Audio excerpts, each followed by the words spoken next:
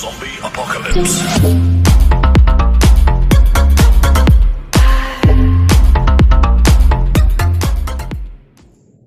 Good morning, class. So for today, I will going to discuss about the ellipse. Ellipse is the set of points in the plane. So, for example, the figure of ellipse we have here in the Cartesian plane. Okay, so the ellipse look like this one.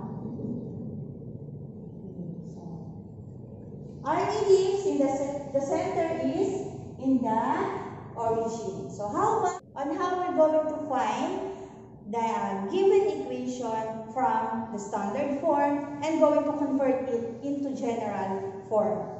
So before that, I have here an example of ellipse. X plus 4 quantity squared divided by 9 plus y plus 2 quantity squared divided by 4. So, in this form of ellipse, we call it in standard form. So, as we all know, in standard form, we have h and k, a and b. So, here, the h and k is the 4 and 2, while the a and b, the a is 9 and the b is 4. So, we will use this given equation to find the center, the foci, and the vertices. So, how are we going to find the center? So, a while ago, we discussed about the h and k. So, the h and k is also the center of the ellipse.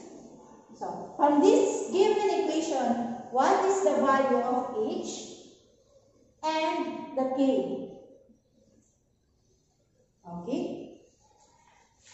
Okay, so from previous discussion, circle, parabola, from a given equation tayo, kung ano po ang sign niya, pag hinanap na yung value ng center or yung center, mag-change sign lang po tayo. So, kung 4 siya, ang h natin is negative 4. While ang k naman po natin is negative 2. Therefore, ang center is negative 4, negative 2.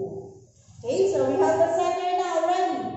Next is the foci. So, how are we going to find the foci in this given equation? Since the foci is h plus minus c, comma k, and we already have a, b, h, and k. How are we going to find the value of c? So, to find the value of c, we will use the c squared is equal to a squared minus b squared.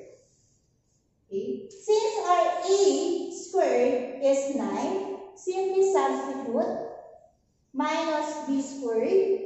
Our b squared is positive 4 and c squared.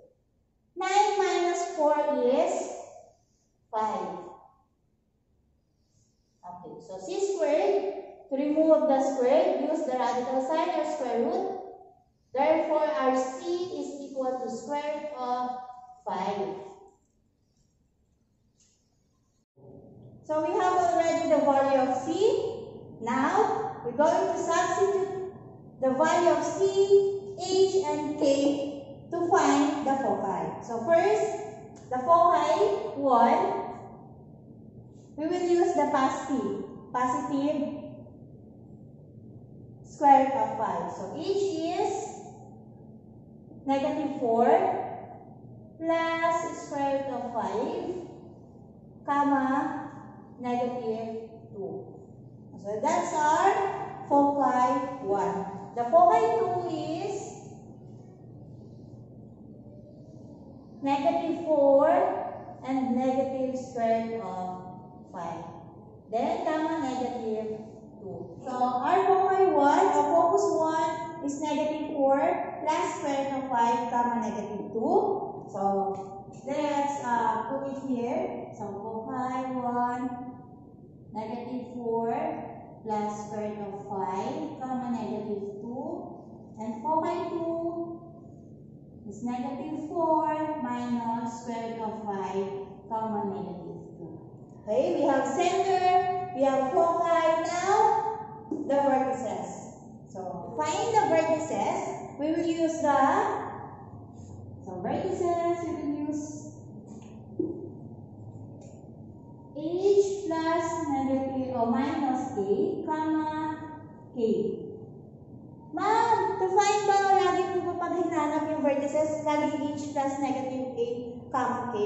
No po. So, it depends on given equation. So, this equation class is parallel to x-axis. Bakit ko po nasabing parallel to x-axis siya? Meron po kasing parallel to y-axis. It's depend po kasi sa given natin equation. Again, paano ko siya nasabi ng parallel to x-axis? Dahil po sa value ni a and b. Paano?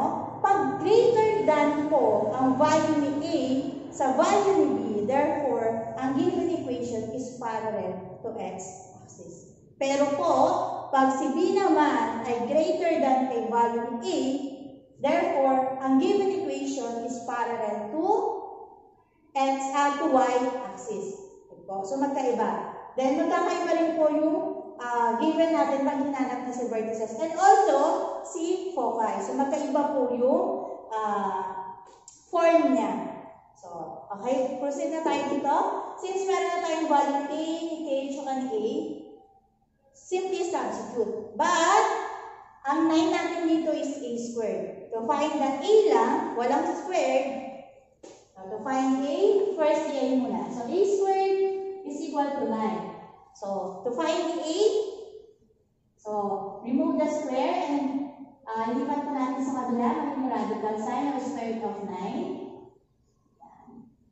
So, cancel. And then, maiiwan po yung a.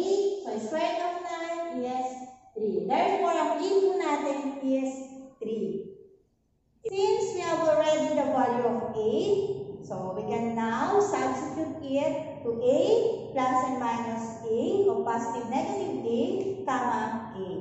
So, first, vertex 1. So, is equal to h plus a, comma k. Therefore, h is negative 4 plus 3, comma negative 2. Negative 4 plus 3 is negative 1, comma negative 2. Therefore, vertex 1 is negative 1, comma negative 2. Okay, so vertex 2. Vertex 2 is h minus a, comma k. Then, h is negative 4 minus 3, comma negative 2. Negative 4 minus 3 is negative 7. So, negative 7, comma negative 2. So, vertex 2. Okay? So, our vertex 1, dito na lang. So, vertex 1, negative 1, comma negative 2. And vertex 2, negative 7, comma negative 2. So, if we're going to plot this given ordered pair, makakapag-form tayo ng ellipse. Pero, this time, hindi muna tayo mag-graph. So, I just show you how to solve or to get the foci, the center, and the vertices. So, if you have question, magtanong po. Question po. That is for this video. I hope you learned about the ellipse. So, goodbye! Zombie apocalypse.